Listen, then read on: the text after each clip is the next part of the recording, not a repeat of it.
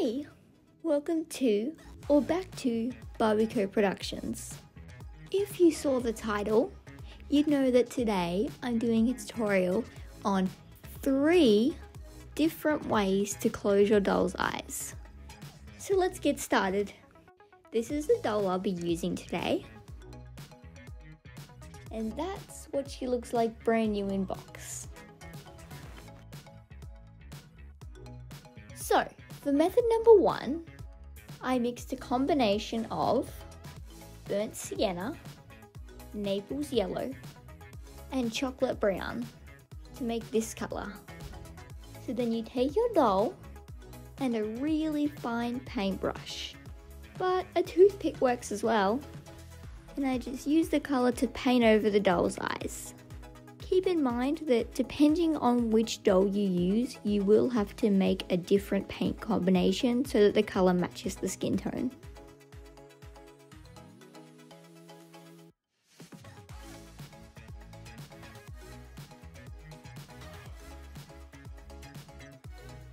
So it looks something like this.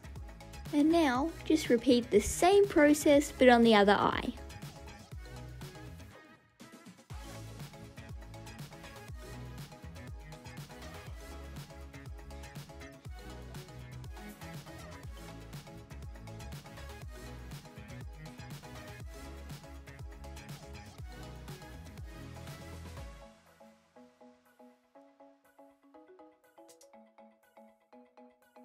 And then you should have something that looks like this. And while I'm here, I'm just going to touch up her lips with my lip colour.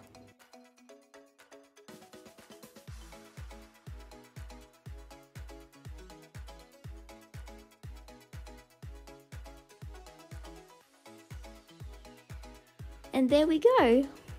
Add a pillow, a cat,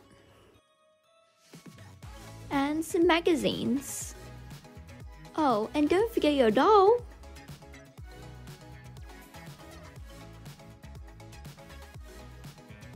And that is method number 1.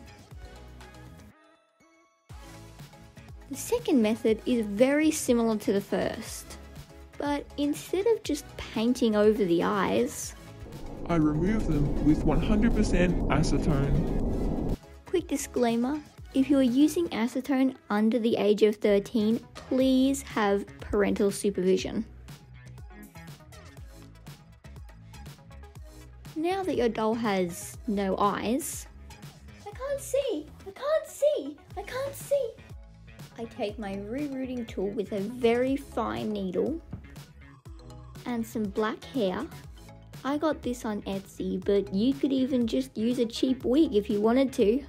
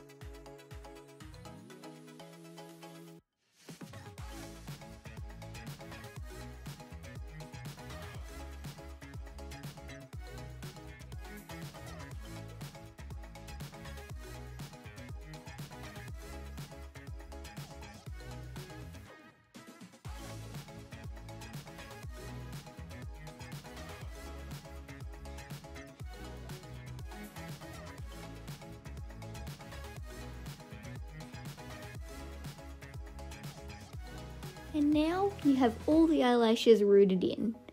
Normally I would just leave it here, but if you want extra security, you can glue them in via the inside of the head, just using some tacky glue or PVA glue. After I trimmed all the eyelashes down, I decided it wasn't full enough, so I ended up adding a few more plugs to each eye.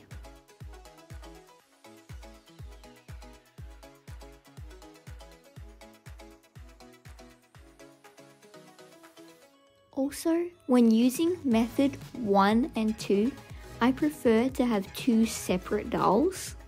so you can interchange between having an open eye doll and a closed eye doll. And it should look something like this. Add a pillow and your doll. And that is the second method.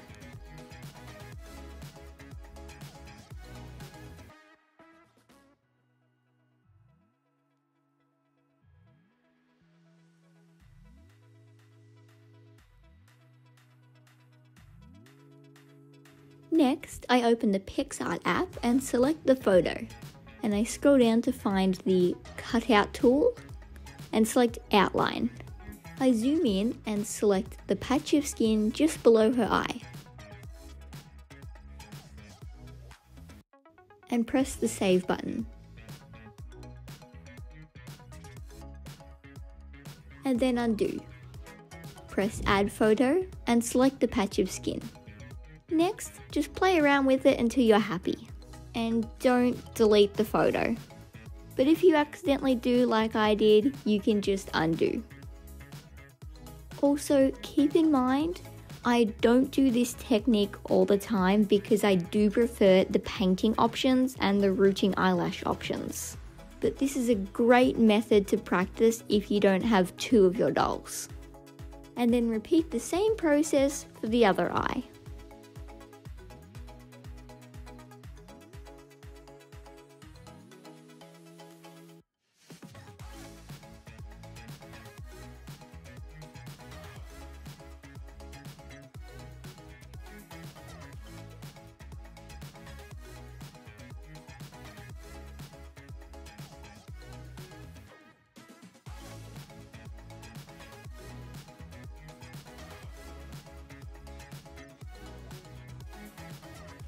And once you're happy with it, just save the image.